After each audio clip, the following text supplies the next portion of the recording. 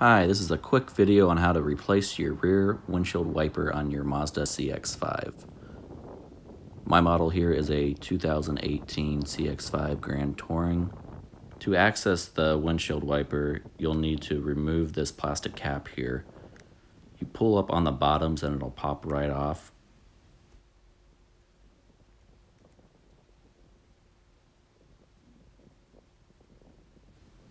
Once you have that off, you'll be able to lift the wiper all the way up, and then it's pretty easy. You just pull out away from the arm and it'll slide off here.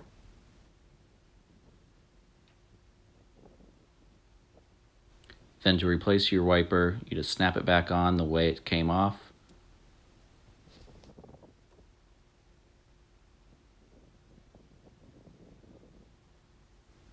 Then just snap the cap back on and you're all done. I'll put a link down below for a compatible replacement wiper that you can order online.